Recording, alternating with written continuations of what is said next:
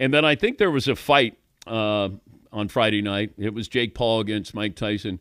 I think it was. But I watched. At least I tried to watch, and then I'm watching on my phone, and then all of a sudden I'm watching on Antonio Brown's stream. Like, I mean, Netflix, you got to get it together. You got 6 weeks before you got football games on Christmas Day. So I'm watching that, and I thought at one point that Jake Paul was being respectful to Mike, and he could have hurt him, probably could have knocked him out, and I'm glad that he didn't. So you can say whatever you want about Jake Paul. I don't think he's a great boxer. I don't think he's a good boxer. I think he's a great marketer. And he held Mike up. And Mike didn't have any spring in his step, as I've said many, many times. If Mike doesn't get you in the first round, he's not going to get you. Jake Paul is probably a better boxer. Well, certainly now. But I just didn't want Mike embarrassed. That's all. And then when he said he wanted to fight Jake Paul's brother, I go, no, Mike, we're not going to do this again. 60 million households tuned in for that, or at least tried to with Netflix. The undercard was great. The women, awesome. And then all of a sudden you're watching, and there weren't any real standout punches, no real flurries or anything like that. And Mike biting on his gloves he says he has a biting fixation. Oh, we know that, Mike. But Mike got paid, and Jake Paul is going to take on somebody else again. Go back to when Jake Paul fought Nate Robinson. Remember the former NBA player? He fought him, and Nate Robinson's like, okay, can people now get off my back that I lost to Jake Paul, and I guess everybody, was picking on him? Tyson loses to him, and, it's not murderer's row of who he's defeated. He hadn't beat anybody, but he's a great marketer, did a wonderful job with this. And then it's buyer beware. As I said before, you can hate him. He wants you to hate him, but he wants you to pay to hate him. And that's what you had with that fight. But I'm glad that he let Mike walk out with some dignity there, because Mike was spent at the end of that boxing match. Bigger L this weekend, Mike Tyson or Netflix? Oh, definitely Netflix. Definitely Netflix. You're going, like the whole thing, when Holyfield got up there and they're trying to interview him and then he can't hear and everybody's making the same joke about his ear. And it was just unprofessional. It was really, for a company that big, I don't know how many rehearsals you had. I love Rosie Perez. God, I love her. I don't know if I want her on the boxing coverage there. Or it just felt like the whole cast was misplaced there. I thought Ariel Helwani did a wonderful job, our good buddy. When you're in the thick of things, doing those interviews in the ring, it felt like it was minor league in their approach. Yeah, Paulie. Yeah, it almost matched the awkwardness of the fight itself because nothing really happened. All right, I've been saving this for a little bit. But Holyfield can't hear. They're asking him a question. He's just staring straight ahead, and he's got his sunglasses on. I'm going, Evander. Just like, huh? Okay, do you guys think Mike Tyson did his best? Do you think he gave full effort at any point in that fight?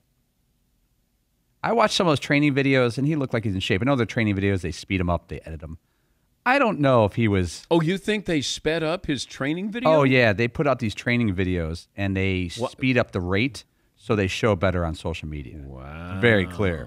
But it never felt like Mike was going for it. Maybe at the end of a round, he'd throw one. I'm not calling a fight fixed. It felt like Mike showed up and knew his role in the show. His role in the show. I hate to say that I agree because Mike kept saying that, this is real, and then we had the slap at the weigh-in, and Ariel Helwani came on and said, hey, Mike has that look, and it's, scary, and his son said, oh, my gosh, my dad has that look, and I think Jake Paul knew exactly. He strikes me as a scripted person. He knows what he's going to do. His risks are very, very calculated. That's why he handpicks these opponents. Yeah, Seton. Well, that's interesting because it feels like what's being implied is that if he wanted to, Mike Tyson could have won. No. I don't think he could have won. He was paid to throw the fight there, which To me, I got the exact opposite. Like, I think Mike Tyson actually did try to win. And I think very quickly Jake Paul realized there's no way this dude, I could kill this dude right now if he wanted to, and he just held him up the whole ring, every round.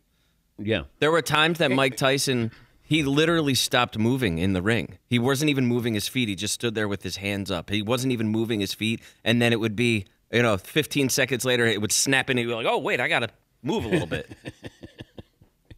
It was like they were jolting him. Yeah. Whoa, like, hey, whoa, this is still going on. Oh, okay. Sorry. Yeah. Let me fight.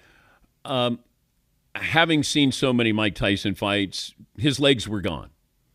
And when your legs go, you're in trouble. And he didn't. He came out knee brace, and there was no real spark there. And then I thought, okay.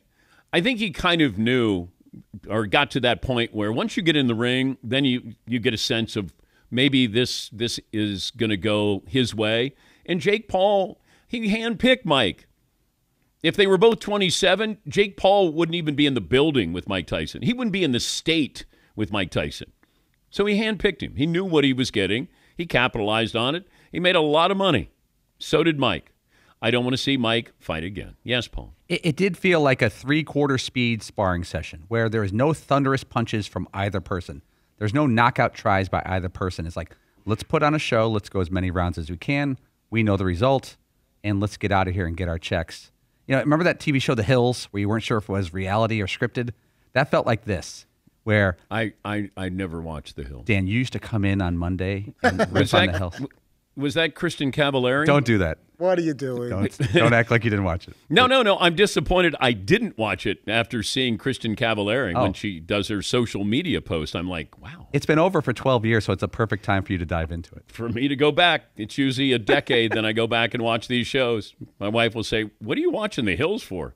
I don't know. Yes, Todd. Within Mike's very short answers in the boxing ring once it was over, extremely short responses, were you surprised, or is he just playing a game about how he said he didn't say, I'm not fighting anymore? What were you expecting him to say when he was asked if he was going to I just tuned it out. I don't want to hear it. He should not fight.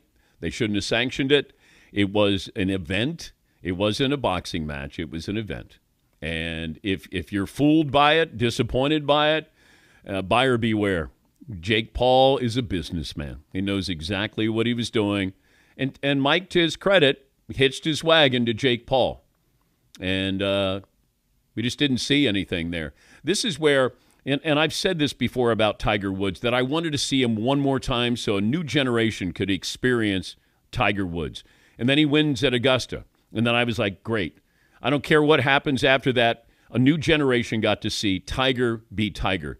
You weren't going to see that with Mike. Not at age 57 or even 47 and maybe even 37. Give credit to Jake Paul. He made a lot of money. That's what he was setting. That's what he wanted to do. He's an influencer.